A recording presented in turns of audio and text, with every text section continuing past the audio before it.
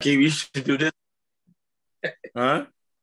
I said, you should do this one, man. This one really touched home for you. You know what I mean?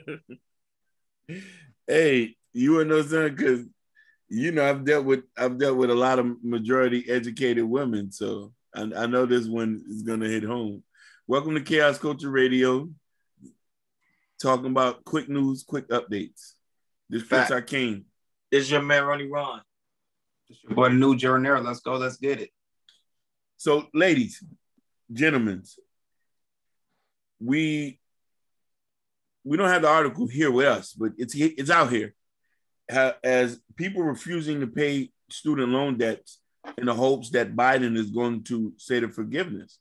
And the majority of our beloved Black women are the ones who hold the most debt, according to ABC. That's something is imperative, and they still are in below the poverty line. When we tackle this type of situation and talk about it, trying to understand how did it come to this point where, don't get me wrong, Black women are the most educated out of any group in America.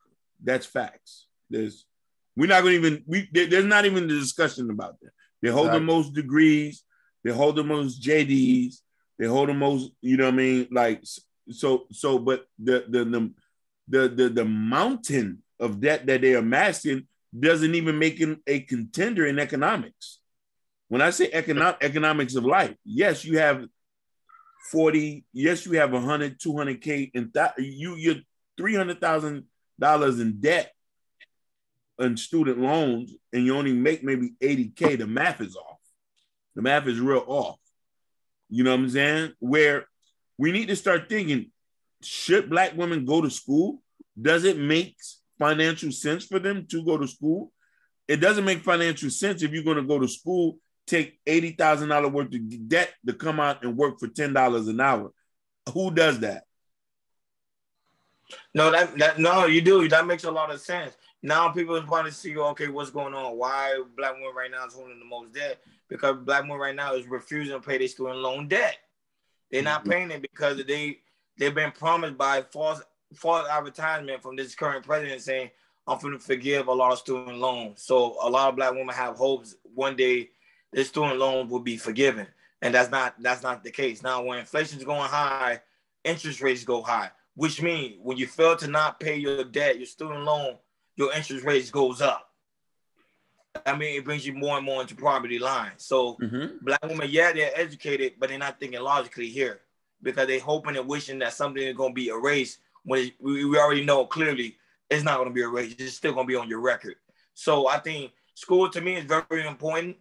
But I think the type of degrees women are going for, they need to change their mindset and their goals or what degrees they actually going for, and go for the degrees that's going to make you a good amount of money, like 6 figures, instead of making you 2 figures. You get what I'm saying? That's my take on it. And speaking on degrees, I'm gonna get into deep in that. What type of degrees are you going for? What type of degree that's gonna make you in a high, 80s and 90s to 6 figures? Because most of the degrees y'all doing, I don't think they're doing their research about it. I think they think of like, more of a dream of, oh, I could do this, I can make my own business, make this so much, thousands and, $100,000 and everything.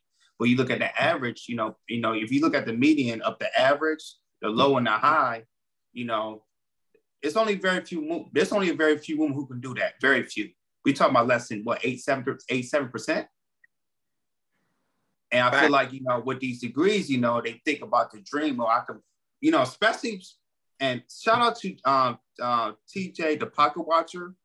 And he was saying about these businesses, like, 80% of businesses fail. Facts. 80%, because a lot of people think they can go into business, but you have to, like I said, it's a totally different animal when you go into the business, because you have to be on it like a dog, like basically almost 24/7, like a regular job. Regular job, you do what, 8 to 12 hours, and after that, you're done. You go into business, you got to really, really step up and look at your finances and everything, because it's a whole different animal. And I don't think a lot of women understand that. They just hear stuff on like Instagram, TikTok, oh, I did this, you know, I made my own business here, you know, it was easy, this, that. But they don't know the details of how of the work and grind y'all putting in and everything. Because I feel like when someone who take these degrees, they use it and they say, okay, I'm gonna do this, I'm gonna go into business, and not really taking it as a career and everything.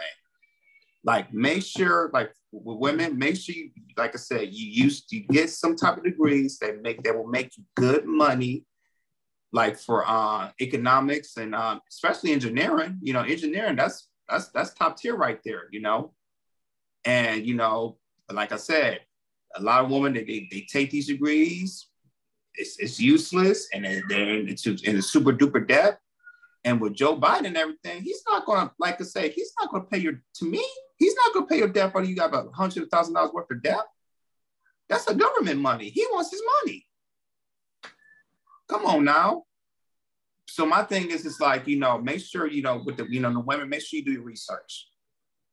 You know, make sure you do your research, talk to a counselor, and, you know, and try not to get in these big, and like I said, don't put yourself into certain degrees. You put you in a big debt and you can't pay for it. And then you gotta rely on the government to pay, you know, Joe to pay for, you know, just to try to rescue your student debt. Because personally, for me, that's not gonna happen, especially in $100,000 of debt. That's not gonna happen. He gonna want his money back. That's my take on that. Hey, man. Kevin Samuel, RIP to the beloved, once said that women don't do the math on going to school. And a lot of them just go to school in fear to keep their mind off a lot of things. Like, you getting an extra degree doesn't matter if you're going to use that as a bargaining tool. Economically, it doesn't see that you're doing well. We're not saying for all people, but you know what I'm saying? Like, we all know that a lot of women come to relationships with the most debt. And their biggest debt is school debt. This is why a lot of men are scared to marry y'all, because if you get married, his name will be attached to your loan. Why would I want to be married to a woman who has $200,000 worth of loan debt, and for me to take, I might as well be by myself? You clown the hard-working, blue-collared man who probably went to a trade school, who maybe merely paid maybe $8 to $9 grand for his certification, makes upwards to $100 grand, but that's not good enough for you. You went and got a JD, an MD, or MBA, and you make maybe $2 to $3 grand a month, but that still doesn't, financially, you're drenched in ruins. And also, I want to say is, speaking of a man, what's wrong? And I don't think women think like this, but I know we do. What's wrong to having a man who's making between 30 or 40K?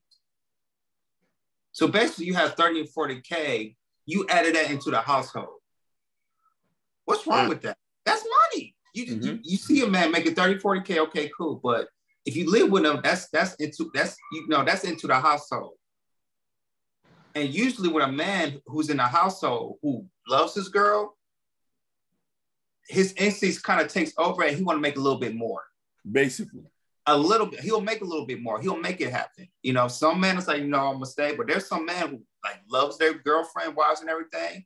They want to make a little bit more and all that type of stuff. So my thing is, like I said, I don't think women think like that. Like I said, seeing a man that makes 30 or 40 or 50 and see that income, and you just add it into a household, and you making money right there.